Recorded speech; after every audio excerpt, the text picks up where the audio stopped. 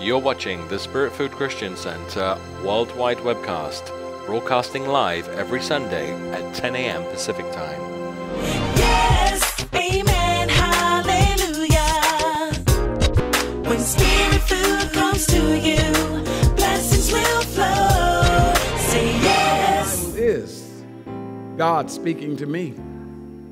I am what the Word of God says I am. I can do what the Word of God says I can do. I have what the Word of God says I possess. I am a believer, not a doubter. Therefore, God's Word is being confirmed in my life with signs following. In Jesus' name, amen. Hallelujah and amen. Turn your Bibles, please, to two places of Scripture. Number one, we'll look at 1 Peter chapter 2, verse 1 and 2.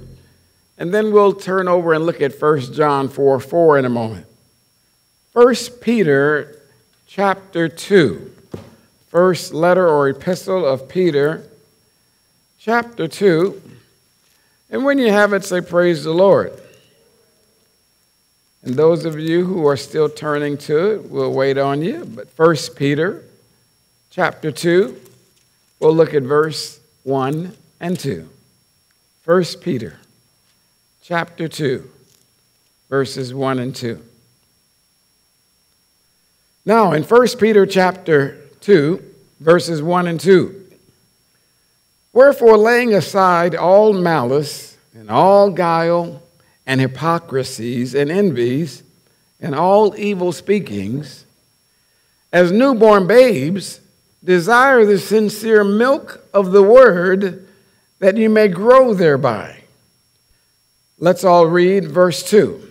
As newborn babes, desire the sincere milk of the word, that you may grow thereby. Now we're looking at 1 Peter chapter 2, and we remember that last week we were talking about the preceding verses of Scripture in chapter 1 fall in line with chapter 2 because Peter was not writing in chapters and verse designations. Peter was just simply writing as the Holy Ghost was leading him. So in chapter 1 of 1 Peter, verse 23, it says, being born again, not of corruptible seed, but of incorruptible, by the word of God, which liveth and abideth forever. Verse 24, for all flesh is as grass, and all the glory of man as the flower of grass. The grass withereth, and the flower thereof falleth away. But the word of the Lord endureth forever. And this is the word which by the gospel is preached unto you. Now notice in verse 25 it says, but the word of the Lord endureth how long? It endureth forever. And verse 23 of that same chapter of 1 Peter, he says, being born again, not of corruptible seed, but of incorruptible, by the word of God. The word of the Lord, the word of God, it endureth forever. So you're born again, not of corruptible seed, but of incorruptible, by the word of God. Or we could say it this way, you're born again of the enduring word of God that never fadeth away. So you always have the nature and the life of God abiding in you, O born-again believer, as long as you say, I want to stay in the family of God. So therefore we say it this way, inwardly you're being renewed day by day. Outwardly, your flesh is as grass. Now turn in your Bibles to 1 John chapter 4. 1 John, the 4th chapter, we said we'll look at that verse of Scripture. Because today I'm talking about the subject, living inside out. Let the inside of you show on the outside. The word of God which abideth forever, that's on the inside of you, needs to shine on the outside. Allowing the inside, the part of you that's born again of the eternal word of God, you have eternal life abiding in you. Therefore, you can let the goodness of God on the inside shine on the outside. You can let the nature of God that's on the inside of you permeate and allow and permeate the outside of you. So in 1 John chapter 4, let's look at verse 4. You are of God, little children. Ye is the old English word for you. You are of God, little children. Everybody say, I'm of God because I'm a child of God. Now, John's writing to believers in Christ Jesus, and he said that you're the beloved of God. And he says you are of God. That means you have come forth from God. You are born of God. You have the nature of God. The incorruptible seed of God abideth in you.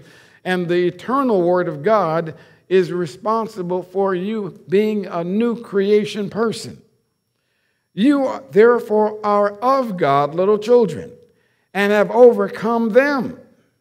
Who's them that he's talking about? Them spirits, them the devil, them that are not in the family of God, that choose not to obey God. The Bible encourages us to be mindful that we are of God and we've overcome them, the devil and his demons and cohorts, because greater is he that is where? That's in you than he that is in the world. So since the Lord has informed us that greater is he that's in us than he that is in the world, we must be willing to say, I am willing to grow up in the Lord and let him who's on the inside show greatly on the outside. I choose to walk in the power of the greater one who dwells within me. One minister said it this way, choose to be God inside minded. Now, what do you mean by choosing to be God inside minded? That means you that are born of the Spirit of God, you that have the nature of God, you that have the incorruptible seed of God's word that lives and abides forever on the inside of you, let him who's on the inside, let him show up big on the outside. Now, we used to sing a song, Jesus on the inside, working on the outside. Oh, what a change in my life. Jesus on the inside, working on the outside. Oh, what a change in my life. How about that? Can you all catch a hold of those words and sing that with me? Jesus on the inside, working on the outside. Oh, what a change in my life. One more time. Jesus on the inside, working on the outside.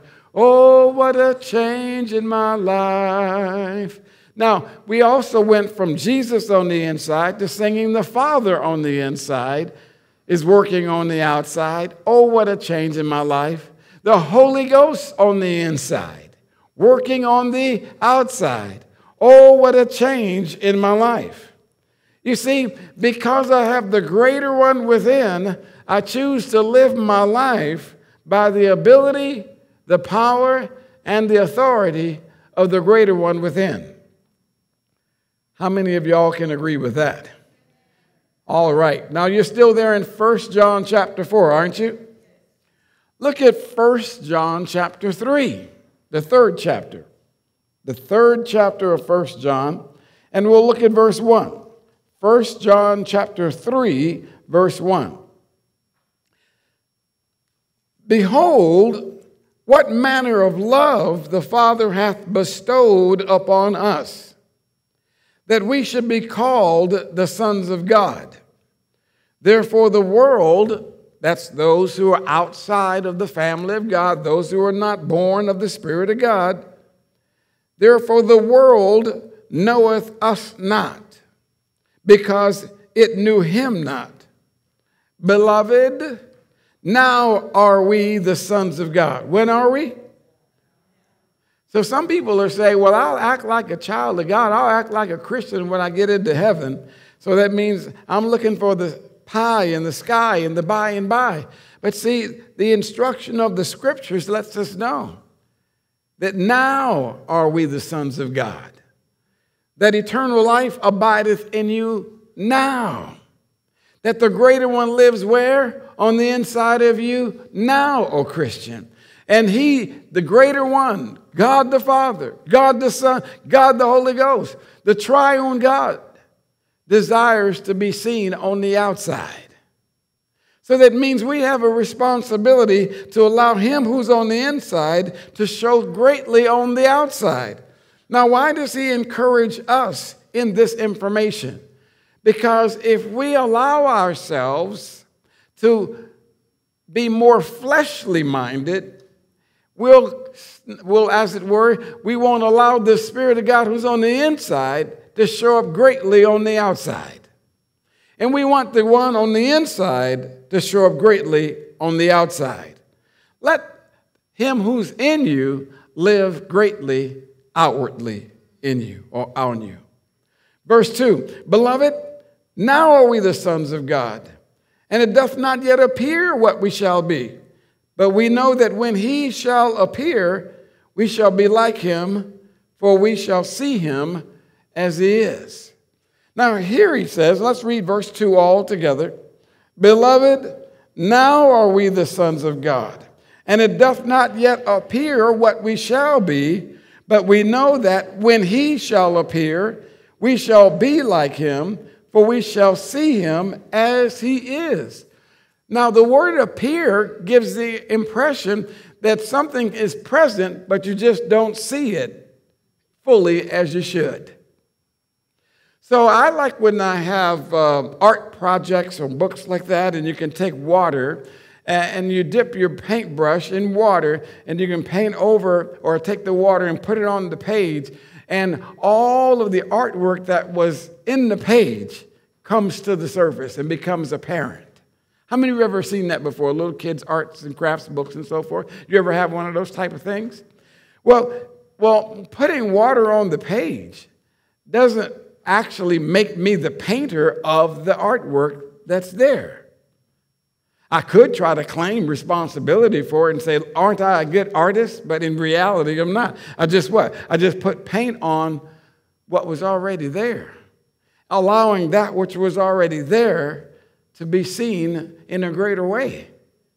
You see, we as believers in Christ Jesus, we didn't cause ourselves to be born again by God's word just by our own ability because we thought of it.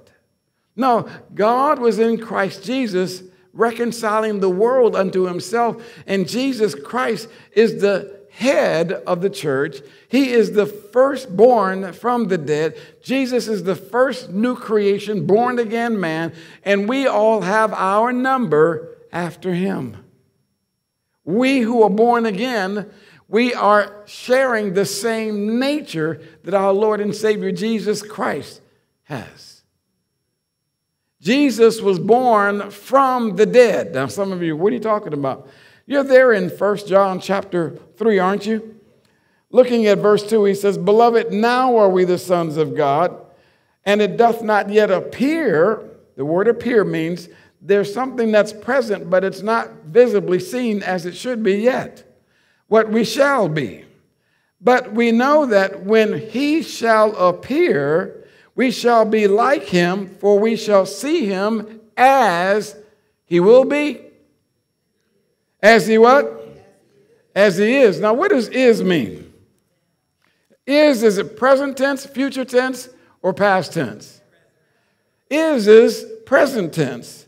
So it says that Jesus Christ is. He is who he is, but yet people don't see him as he actually is, and they don't see us for who we really is. You understand that? So then what do people see when they look at us? In reality, what they see is our outward bodies. And our bodies are simply the temple of our spirit. So the real you on the inside is looking on the outside through these eyes. But the real you is on the inside. I like to call my body the earth suit. It's an earth suit. Now, since my body's the earth suit, then if the real me dwells on the inside of this body, then should I be only concerned about the flesh, the earth suit, or should I be focused more on the spirit man, which is inwardly? See, it'll do you good to be more inside-minded than outside. Why? Because Jesus on the inside, working on the outside, oh, what a change in my life. If I get my inside to be mature and grown up in the Lord, then my outside is going to act like who I really am on the inside. So it's necessary, as Peter was describing, he said, as newborn babes, desire the sincere milk of the word that you may grow thereby. What he's really saying is this: just like a baby wants his mother's milk, and it will not accept anything other than what it wants, you ought to receive the word of God. Why? Because your hunger and thirst after the word of God will cause you to mature in the things of God. And when you mature in the things of God, the reality of who you are on the inside will begin to show up on the outside. So John writes, beloved, in verse 2 of 1 John chapter 3, now are we the sons of God. Not when you get to heaven, then you'll become a son of God. No, you're a son of God now. Ladies, that includes you. Now are we the sons of God, and it doth not yet appear what we shall be, but we know that when he shall appear, we shall be like him, for we shall see him as he is. Now, because I'm aware of him on the inside, that means I'm going to be thinking about how to allow my inside, my real man, the inward man, I'm going to allow him to be what? The priority of all that I pursue in my life. I'm going to feed my spirit, and if I feed my spirit, then my outside man will be taken care of. If I walk in the Word and allow the Word to build my faith, then because I choose to walk by faith and not by sight, all of my natural needs will be met. Because all that I literally receive from God, I'm going to have to receive it down in here first. And then it'll show up on the outside. Turn over to Proverbs chapter 20. Proverbs, the 20th chapter. Proverbs, the 20th chapter, verse 27. Spiritually, I must be working on being mature. I have to say, I've got to meet my spiritual needs first. And if my spiritual needs are met first, then my outward needs will be taken care of. Because if I'm spiritually mature, if I'm spiritually strong, if I'm spiritually at the place where I should be as a mature one in the Lord, then all the things that I have to deal with in life, they won't be a challenge for me. I'll deal with them in the context of my strength in the Lord. How many of you have ever seen the old commercial where a person would be lying in the beach or on the beach, and a bully would come and scoop the sand on them and then just take their girlfriend? I mean, you know, the idea is don't be a weakling. Because if you're a weakling, somebody will just come scoop the sand on you, throw dust on you, and take what you consider to be very important and precious. Because a weakling can't get much accomplished. A weakling can be taken advantage of. A weakling gets things taken from them. A weakling can't retain what they consider to be important to them.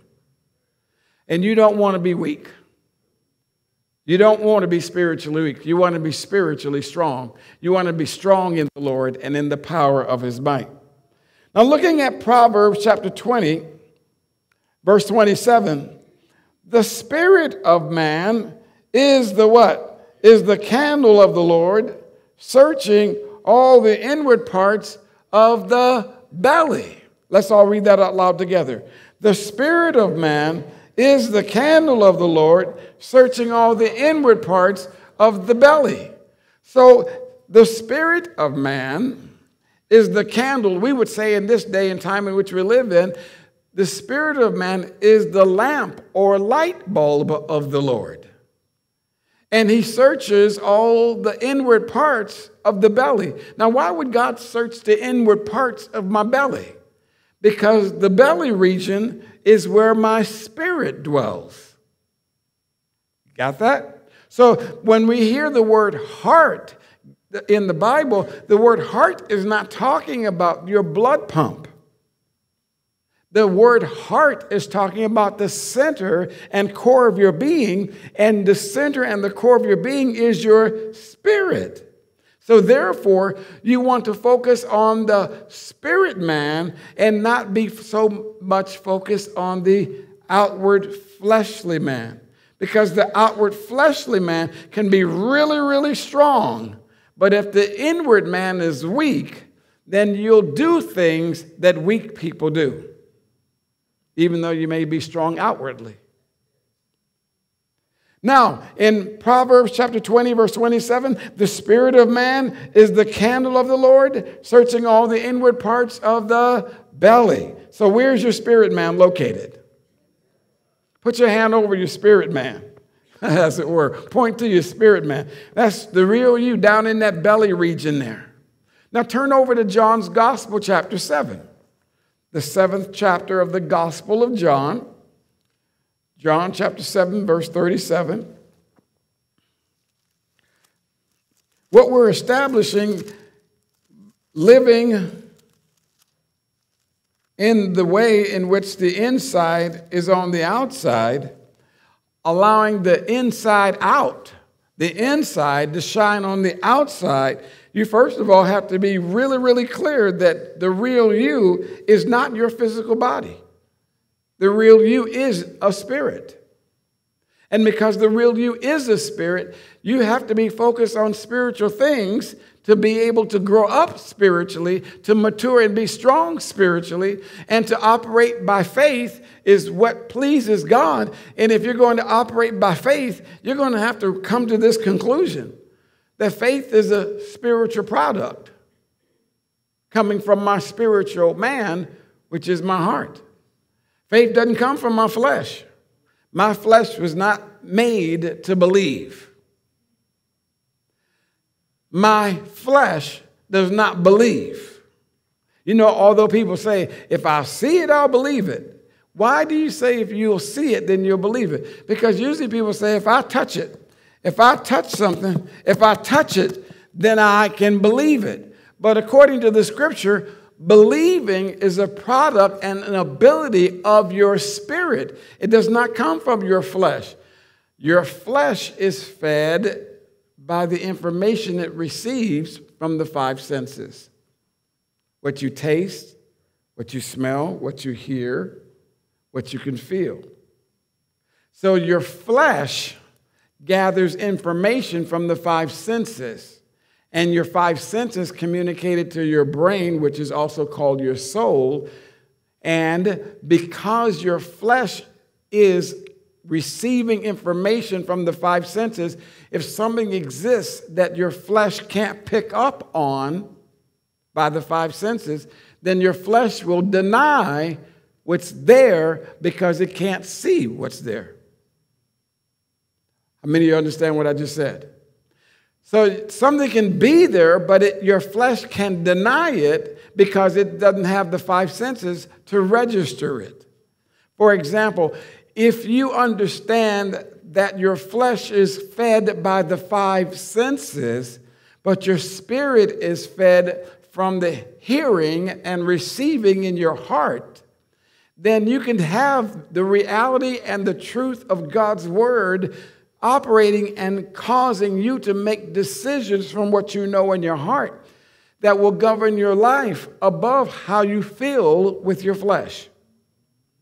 So your flesh may want something, but your spirit man says, no, I'm not doing it. And when you say from your heart, I'm not going to do that, but I'm going to do this, I'm going to walk in a pleasing manner unto God, your flesh may say, but I don't feel like it. But see, if you are only thinking about you being what? A fleshly person and not a spiritual person, it'll cause you to walk, as we read in the beginning. You'll be in malice. You'll be envious. You'll be in strife. You'll be cursing. You'll be fornicating. You'll be doing those things of the flesh. Why? Because the flesh has appetites and desires that are contrary to your heart, your spirit, which is of the Spirit of God. See, in the Spirit of God, how many of you know that we're not born of corruptible seed, but of incorruptible seed of the Word of God, right? Well, the incorruptible means that God's not leading us to do anything that's contrary to His Word. He'll never lead us to do anything that's contrary to His Word. Then if I'm doing something that's contrary to His Word, why am I doing it? Because you're listening to your flesh, not following after the Spirit of God, which dwells on the inside of you. And you should be able to make a distinction between your flesh desires and your spirit, which wants to do the will of God. But the only way you're going to know the difference is by the Word of God. Are you with me? Okay, so now looking at John chapter 7, verse 37, he says, "In the last day, that great day of the feast, Jesus stood and cried, saying, If any man thirst, let him come unto me and drink. He that believeth on me, as the Scripture hath said, out of his belly," there's that word belly again, "out of his belly shall flow" what? "Rivers of living water." So out of your belly is not talking about your stomach up here, that organ which is used to digest food. He's talking about down in here, your belly is where your spirit region is, and your spirit is going to have something take place when you're filled with the Holy Ghost, and you'll start speaking in tongues, but it's not coming from up here, it's coming from down here. In your what region? Your belly region.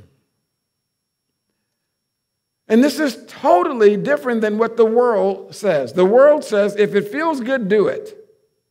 But the Word of God says, be focused on what's going on down in here.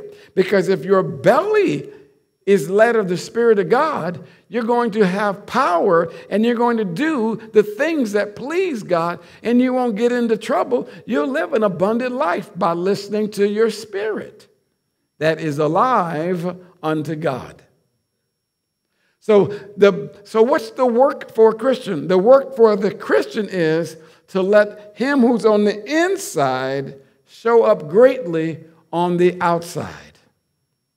And if I allow the one who's on the inside to show up greatly on the outside, I will walk in power, I'll walk in strength, I'll walk like the Lord does, because He lives on the inside of me.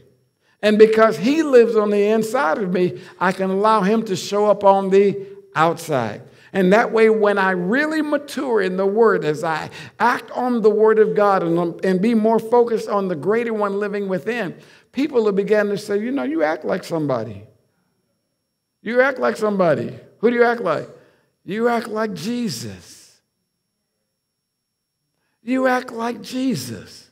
I thought I recognized that conversation. I thought I recognized that compassion. I thought I recognized people getting healed when you lay hands on them in Jesus' name. You act just like Jesus. And that's the way all of us who believe on the Lord Jesus Christ are supposed to be identified. We're supposed to look like, talk like, act like, think like Jesus. The greater one living on the inside should be showing up on the outside. So now we see, since the greater one lives on the inside, and we're looking at John chapter 7, verse 37. I'm going to read it a little faster this time. In the last day, the great day of the feast, Jesus stood and cried, saying, If any man thirst, let him come unto me and drink. He that believeth on me, as the Scripture hath said, out of his belly shall flow rivers of living water. But this spake he of the Spirit, which they that believe on him should receive. How many of you believe on the Lord Jesus Christ? How many of you are filled with the Holy Spirit and you speak with tongues? Put your hands down. How many of you have never spoken with other tongues, but yet you believe on Jesus and you know he lives in your heart? Raise your hand. You say, I believe on Jesus, but I never spoke in tongues. Well, I know there was a time in my life that I didn't speak with other tongues, but I was born again. And I knew Jesus would talk to me in my heart. I had no doubt about that at all. But I wasn't living the powerful life in Christ that I should have. And I knew that it was a struggle. It's like, why am I doing what I shouldn't be doing? But I know when I do it, I feel guilty for doing it because I have the goodness of God on the inside of me telling me, Garry, you know you ought not be doing that.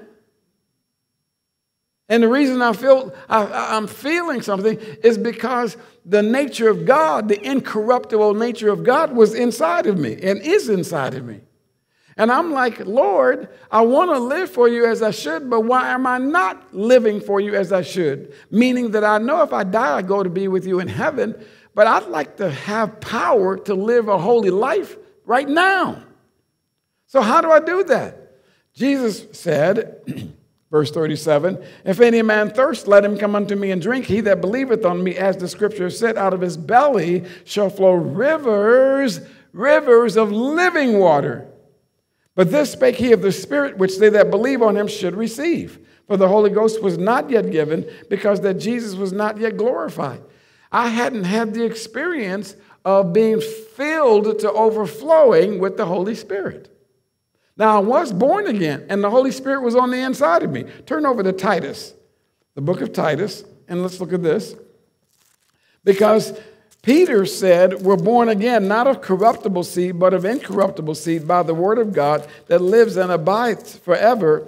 And because I have the Spirit of God on the inside of me, I have a responsibility to what? I have a responsibility to let him on the inside come on the outside or be expressed on the outside.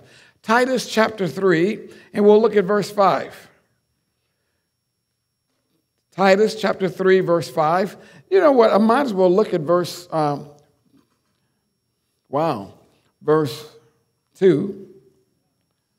verse 1. Let's just go back to Genesis 1. No. Okay, Titus chapter 3. Let's look at verse 1. Titus chapter 3, verse 1. Do you have it? Okay. Put them in mind to be subject to principalities and powers, to obey magistrates, to be ready to every good work. Now, Titus is writing by the Holy Ghost, or Paul is writing to Titus, one of his sons in the Lord, and he's saying unto him, by the Holy Spirit, he says, Titus, tell those who are Christians among you, tell them to be subject to principalities and powers, to obey magistrates, to be ready to every good work. That means I want you to let them know, being compliant, being good, being obedient, following after the rule of thumb of law and order, and being a person who's not a problem for authority, it'll be better for them. Because sometimes Christians are in this position. They're like, I'm saved now. I'm born again. Praise God. Nobody runs my life but Jesus. Since Jesus is running my life now, I don't have to obey anybody. Well, you all know that sounds like a baby talking, doesn't it? That's not a mature person. A mature person knows that you're going to have to obey authorities. If you see the Department of Water and Power telling you, don't go down this street because there's a fallen line, an electrical line, if you don't obey them, well, I don't have to obey anybody. You don't look like you should be telling me what to do, and you go down there and get electrocuted. That's your fault. Why? Because you didn't obey authority. The purpose of authority is to bless you and to help you and protect you. And so he says here, put them in mind to be subject to principalities and power, to obey magistrates, to be ready to every good work. That means you're not supposed to be making fun of authority, putting down authority, undermining authority, and trying to sabotage authority and keep what? Distracting authority. Some stuff that people are doing now, they call it entertainment. It's not entertainment. It's just out and out disrespect for offices of responsibility. And because of that behavior, a believer is not going to what? Be able to enjoy the benefits and the best that God has for you. So he tells them, Paul says, by the Holy Spirit, talking to Titus, Paul writing to Titus, but we have the privilege of reading this. Believers, don't be unruly. Consider authority as a blessing to you. Consider authority as what? As a protection for you. And don't always buck against authority because you think you know more. Because with authority comes information. And those who have more information will know more. And they'll be able to help you if you allow yourself to be what? To be informed, take instruction. How many of you know that when you're the boss, how many of you are bosses of your jobs, or you're the boss, a supervisor, manager, or owner of your own business? When you have people that want to help you, the first thing they're going to have to learn is to what? They got to listen. They have to be willing to listen. Well, no, I recognize that I have all these skills, and I'm going to come into your business, and I'm going to tell you what to do. You weren't here when it got started. You weren't here as it began to evolve and to be developed. Therefore, really, you'll be better off if you'll just listen, take what knowledge you do have that I'd love to hear from you, but at least be able to hook up with what's going on. If you come in, blah, blah, blah, blah, blah, saying all that you'd like to do, and you don't know enough to even begin to make a positive contribution, you're wasting time. And I'm not here to try to what? To try to waste time. I'm here to try to make the best out of time. So please listen. Some Christians wonder, why don't they get a promotion? You will be promoted if your ways please the Lord. The Bible says if a man's ways please the Lord, he'll cause even his enemies to be at peace with him. You just have to be willing to comply with instruction. And some people are not doing that. But I'm a Christian. Pray for me that I get a promotion. God's not going to violate his word. If you won't follow authority, if you won't follow instruction, you won't see the benefit of being given authority. How can you possibly be in position of authority? See, you really want what? I really want the money. But you see, the money doesn't come without obligation and responsibility. So if you want more money and obligation, you have to be willing to what? You've got to be willing to accept the authority that comes with it.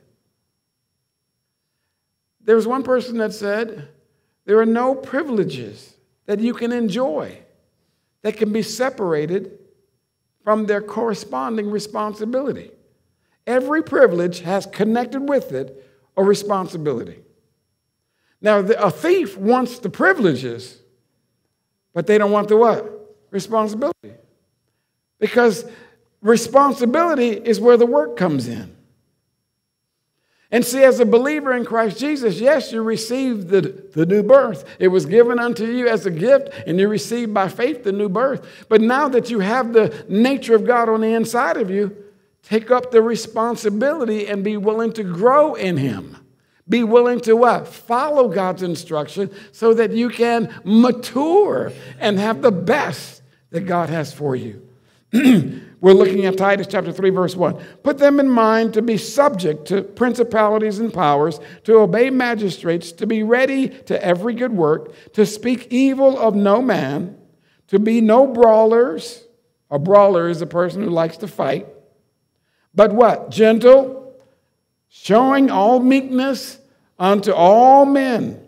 For we ourselves also were sometimes foolish, disobedient, deceived, serving divers lusts and pleasures, living in malice and envy, hateful and hating one another. Now, this is Paul writing to Titus, and he's letting us know. Paul said, hey, look, I know what it's like to be disobedient. I know what it's like to act carnal and fleshly. I know what it's like to let the body rule and govern your behavior. Paul said, for we ourselves also were sometimes foolish. We is a plural statement. Foolish, disobedient, deceived, serving divers lusts and pleasures, living in malice and envy, hateful, and hating one another. Man, that sounds like a whole lot of people, doesn't it? But now, that's the way we were. But we shouldn't be like that now. Why? Because we have a new nature. We're born again, not of corruptible seed, but of incorruptible seed by the word of God that lives in us and abides forever. So therefore, he tells us, but after the kindness and love of God, our Savior, toward man appeared, not by works of righteousness which we have done, but according to his mercy, he saved us by the washing of regeneration and renewing of the Holy Ghost. Now, what do you mean washing of regeneration and renewing of the Holy Ghost? He's saying there that the power of the Holy Ghost operated in you in the new birth. When you became born again, that's described as a well of water. And how many of you know that in the desert, when you talk about a well, that's a wonderful thing to have? Because you can take your bucket, dip it down in the well, and sip from that cool water that's in the well. The well is designed to what? It's designed to quench your thirst. The well is designed to give you life in a hot, arid place. So all of us who believe on the Lord Jesus Christ, we have the well of salvation in us. So I don't have to try to get my thirst quenched from somebody else or from some other religion. I have my salvation in Christ Jesus, and the well of salvation, it is thirst quenching. Amen? Now then, the power of the Holy Spirit in the renewing process is talking about the Holy Spirit in us is constantly wooing us, encouraging us. Hey, you need to do this. You need to do this. You need to grow more in the Word. You need to mature more in the Word. So the Holy Spirit is going to be what? Always encouraging you. You sure could use some Word. You sure could use some Word. You sure could use some Word. Jesus is called the Word. Therefore, he said, if any man thirst, let him come unto me and what? Drink. Because the Word of God always has something to help you where you don't have to thirst. And he said he's given out the Holy Spirit. And when he gives out the Holy Spirit, he says it will be as what? It will be as rivers of water, not a well of water, but rivers of water pouring up out of your belly. That means you're going to have this geyser effect. You're going to have power coming up out of you. What? You're not going to be thirsty. You're going to have a constant flow of water rushing up out of you. And that constant flow of water as a river is powerful enough to accomplish every task you face and will energize you in your daily activities. I know when I got filled with the Holy Spirit, things that were once difficult for me when I was not filled with the Holy Spirit, those things that I used to struggle with, I stopped struggling with them. I'm like, I got power to deal with that. And I also noticed that the power of the Holy Spirit was just bringing me into the reality of who I am in Christ, what I can do, and what I really possess. And when I found out who I am and what I can do and what I possess, I found out, well, kings ought to be acting a certain way because I'm not a slave. I'm a king. Jesus has made me a king and a Lord. Jesus Christ has made me a priest unto my God. Therefore, I ought to live my life like a king and a priest. I ought to live my life like a child of the Most High God. I ought to live like Jesus. And when I took time to pray in other tongues, when I took time to speak in other tongues, I noticed something was going on. Turn over and look in your Bible here. You're still there in Titus, aren't you? Turn over to the back of your Bible, just before the book of Revelation. Let's look at the book of Jude. Jude. We're talking about living inside out. Let the living Christ on the inside of you, let him show up on the outside. Jude is only one chapter. It's just before the book of Revelation there. Look at verse 20. But you, beloved, building up yourselves on your most holy faith, praying in the Holy Ghost. Now remember, beloved is a term that God gives us. It's a term of endearment. So let's all read verse 20 together. But ye, beloved, building up yourselves on your most holy faith, praying in the Holy Ghost. One more time. But you, beloved, building up yourselves on your most holy faith, praying in the Holy Ghost. So that means when I take time praying in the Holy Ghost, I take time praying in tongues, what happens? I'm building up myself. Well, what do you mean yourself? Because when you talk in tongues, your brain doesn't understand what you're saying. That's correct. 1 Corinthians chapter 14. Turn over and look at that. 1 Corinthians, the 14th chapter. You don't know what you're saying when you talk in tongues. In your mind is kind of like, what are you talking about? It sounds like jibber jabber. Why would you keep on doing that? Because it takes faith to do it. And the more I take time to pray in tongues, the more my faith is increasing and my tongue is yielded to the Spirit of God dwelling on the inside of me. And therefore, because my tongue is yielded to my spirit, which is filled with the Spirit of God, when I get an opportunity to speak, sweet things come out of my mouth, not evil speaking. Instead of cursing, I bless. Instead of having no answer for challenges, I find that answers just start coming out of my mouth. Answers, real answers that can help and be a blessing. My whole lifestyle started changing when my mouth started changing, and I noticed that my mouth started changing when I took time to pray in tongues.